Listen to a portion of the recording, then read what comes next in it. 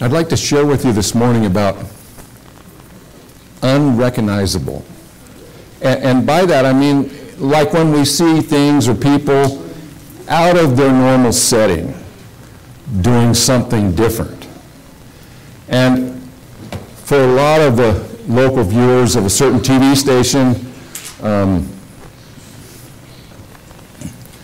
Joe was recognizable as the weatherman, the local weatherman. That was until he became a high-level competitor for American Ninja Warrior.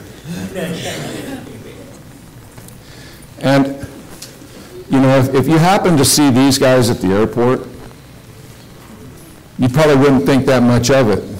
You might not recognize that those guys are the last year's Super Bowl winners. Sometimes things are just unrecognizable to us. You know, even animals that have been captured, domesticated, you know, they're unrecognizable from their wild counterparts. On April 10th of 1890, one of the last grizzlies in southern Oregon and northern California was killed. For decades, he had been killing livestock, numbers estimated into the thousands. Eyewitnesses had seen him with one blow take a full-grown steer down.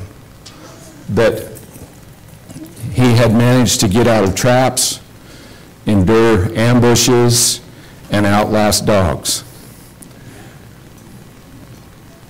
He stood close to 12 feet tall. Now, to put this in perspective for you, that beam is not a full 12 feet tall. That he weighed close to a ton. That the bullets pulled from him nearly filled a quart jar. After he was stuffed, they sent him to the World Fair in Chicago to be on display. A little unrecognizable from the bear riding the scooter at the circus, huh? Yeah. Do you know that the Gospels record some times when Jesus was unrecognizable to his disciples? And during those times, he taught them some things that are still relevant to us as followers of Christ today. And so I want us to look at three accounts and take note of the truths that are shown there. So the first one I want us to look at is this account's found in three Gospels. I want us to look at the one that's recorded in Matthew 14, verses 22 through 33. Immediately, Jesus made his disciples get into the boat and go before him to the other side, while he sent the multitudes away. And when he had set the multitudes away, he went up on the mountain by himself to pray. Now when evening came, he was alone there. But the boat was now in the middle of the sea, tossed by the waves, for the wind was contrary. Now in the fourth watch of the night, Jesus went to them, walking on the sea. And when the disciples saw him walking on the sea, they were troubled, saying, "It's a ghost." And they cried out for fear. But immediately Jesus spoke to them, saying, "Be of good cheer, it is I, do not be afraid." And Peter answered him and said, "Lord, if it is you, command me to come to you on the water." So he said, "Come." And when Peter had come down out of the boat, he walked on the water to go to Jesus. But when he saw that the wind was boisterous, he was afraid, and beginning to sink, he cried out, saying, "Lord, save me." Immediately Jesus stretched out his hand and caught him and said to him, "O you of little faith, why did you doubt?" And when they had got into the boat, the wind ceased. Then those who were in the boat came and worshipped him, saying, "Truly, you are the Son of God." I want you to catch the part that he made them get in the boat and go to the other side. It was a commandment for them. Now, for these guys that were commercial fishermen, rowing was a common, everyday thing. Yes, tedious. Yes, monotonous. But in this account, it later became adversity and even dangerous. I want you to note, but they didn't quit. They didn't all of a sudden decide, hey, the wind's against us, it's getting too rough out here. Let's just go back to that side, we'll just drift the wind in. Let's set up camp, spend the night there, tomorrow morning we'll get up and we'll do this again. No, they stayed faithful, rowing. They were there the fourth watch of the night when Jesus came walking. He was unrecognizable to them. They cried out thinking it was a ghost. And Peter says, Lord, if it's you, command me to come. Now, no one else could authorize such a thing. No one else could authorize, yeah, get out of the boat and walk over here to me. But Peter did. He got out and obeyed the instruction to do the impossible. And probably the most recognizable truth of this account is the next one, that we see that focus affects our faith. If we keep our eyes on Jesus, we can do things that are impossible. When our eyes are on the storm and on the waves, it doesn't work so well for us. Matter of fact, he started to sink and he cried out, Jesus, save me, and he reached out. You see, when they got in the boat, all their perspective was changed of this man. Yes, they believed he was the Messiah. They believed he was the deliverer to come. But now they're worshiping him truly. You are the Son of God. The relevant truth I want us to look at here and to ponder today is, are we obedient? Are we obedient to everyday, monotonous, tedious things? Are we obedient to endure big and dangerous things, even to step out of the boat into the impossible things? Or do we somehow limit our obedience with, I won't ask for a show of hands, I've done this too, I don't want to do that. Just by that simple preference, I don't want to do that. We can limit our obedience to our Lord with our preferences. I'll do it when I feel like it. Or we somehow rationalize it with, when I know the how and why of it, then I'll do it. Yes. When I know the how and why of it, have we forgotten he's a sovereign God? He doesn't have to tell us the how and the why of it.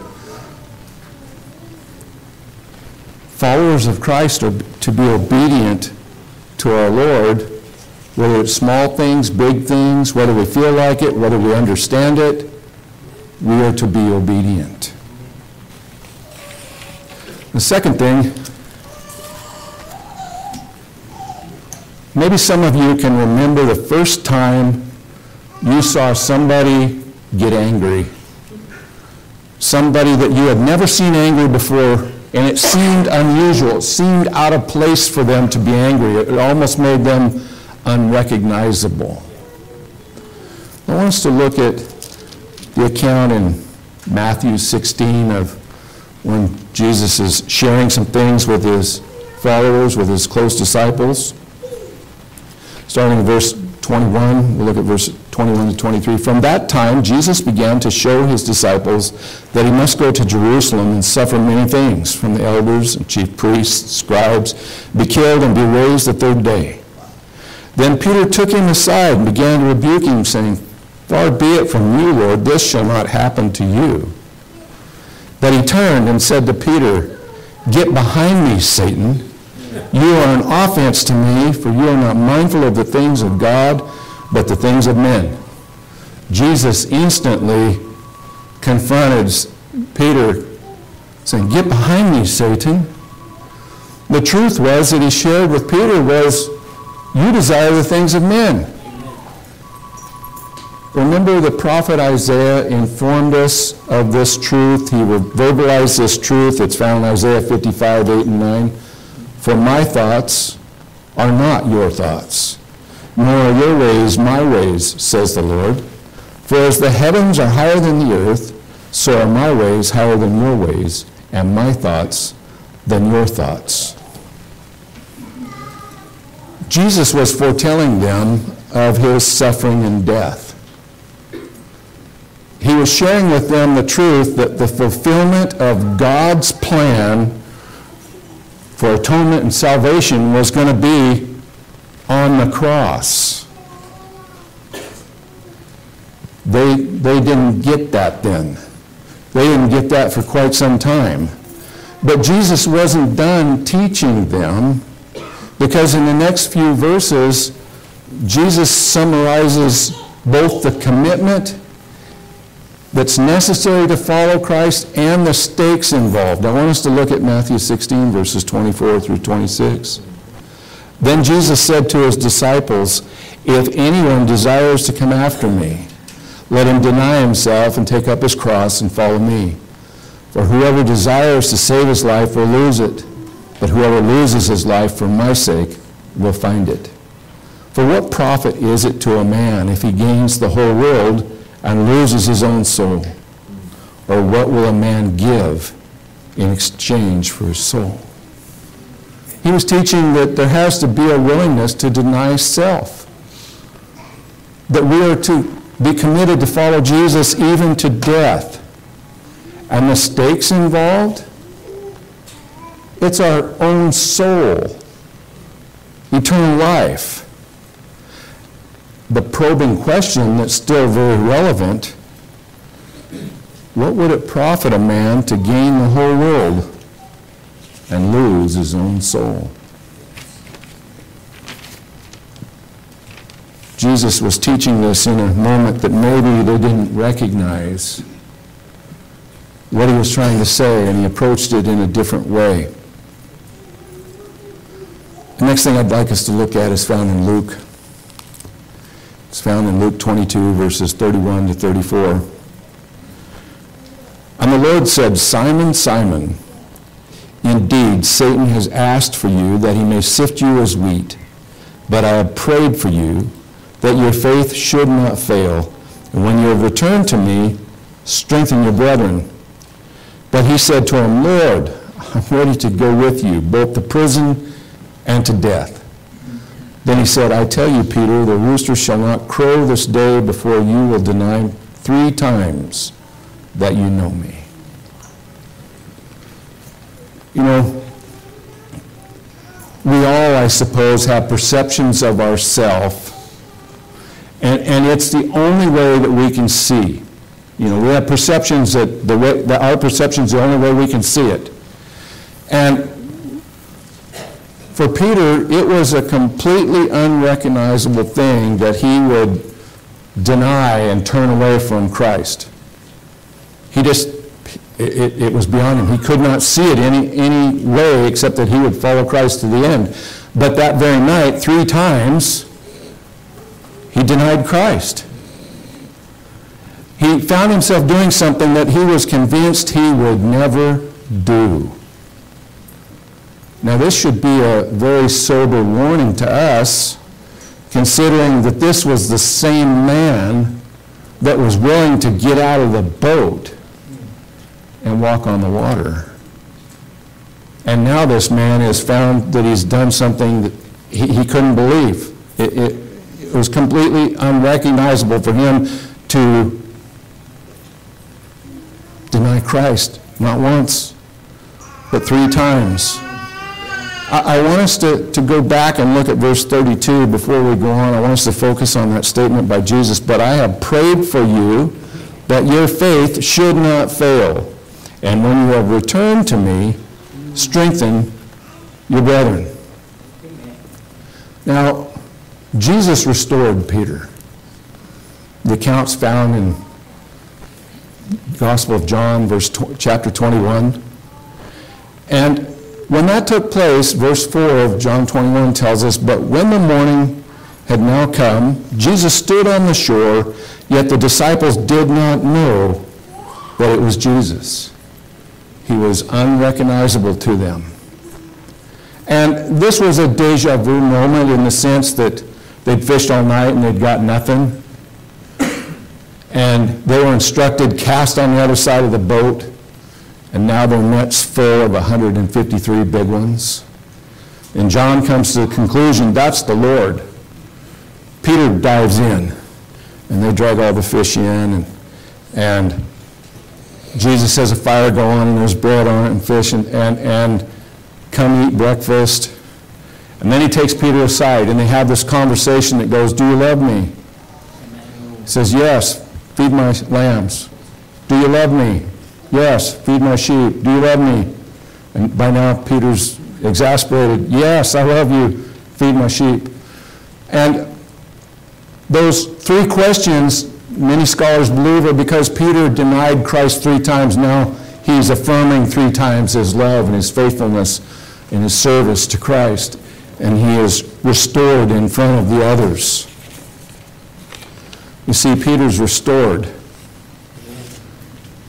Peter's failed, found himself doing something he couldn't believe could happen. And yet, Jesus' instruction to him was, strengthen your brethren. When you return, strengthen your brethren. So Peter had a word, a personal word, a message to any who fail, and find that they've done something that they were absolutely convinced that they would never do. You see, Peter knew, he personally knew that Jesus can completely forgive and restore you of such things. In him, that was a reality. In him, that was a reality. That wasn't to be an isolated event of someone having a personal experience and now having a word to share with others, to encourage others. The Apostle Paul expressed the relevance of this truth to all believers, and it's found in 2 Corinthians 1. I want us to look at 2 Corinthians 1, verses 3 and 4. Blessed be the God and Father of our Lord Jesus Christ, the Father of mercies and God of all comfort, who comforts us in all our tribulation, that we may be able to comfort those who are in any trouble with the comfort with which we ourselves are comforted by God. This is a truth and a pattern for us. We've been recipients of Christ's love and mercy, his forgiveness, comforted by him. Maybe we've experienced his deliverance, his healing, his provision. And as such, we're to be able to share that with others, the reality of it, to assure them that this is available to them too. Yes, it's by faith. Yes, it's with obedience, but it's available to them too. And I've shared all these things this morning to ask a few questions. Yes, personal questions. Yes, probing questions. And so with heads bowed and eyes closed, the biggest question I can ask is, have you received Christ? Do you want to? Do you want to receive the forgiveness and the atonement that was made for you on the cross? Do you want to receive the abundant and eternal life that's being offered? If that's you and you want to receive that, you want to know more about it, raise your hand. And maybe there's some that need to ask ourselves these questions. Is our obedience conditional? Is my obedience to Christ conditional by my preference? When I feel like it? When I understand it? When I know why? Or have I made a commitment to follow Christ and obey Christ as best I can, trusting him for those times that it seems impossible to me? And have we committed to follow Christ all the way? Even when his way is not our way? Even when his way may involve suffering and sacrifice? Have we committed to follow Christ? And maybe we've failed. Maybe we've done something we can't believe that we would have ever done. Can I encourage you that Jesus can restore you? He can completely restore you. And for those of us that have received the mercies and the blessing and the comfort and the provision and the deliverance and the healing of Christ, are we committed to share that word with others that they can receive that comfort? Are we willing to share it? And so as you ponder those questions, Father, I thank you for your goodness to us. And I pray, Lord, that you would help each of us, Lord, to consider these truths, Lord, that we might submit ourselves to you, that we might surrender ourselves to you as Lord, that we would be committed to obey you, that we would be committed to follow you, and we'd be committed to serve others, Lord, as your word instructs us. And I ask these things in Jesus' name. Amen. May God bless you and keep you.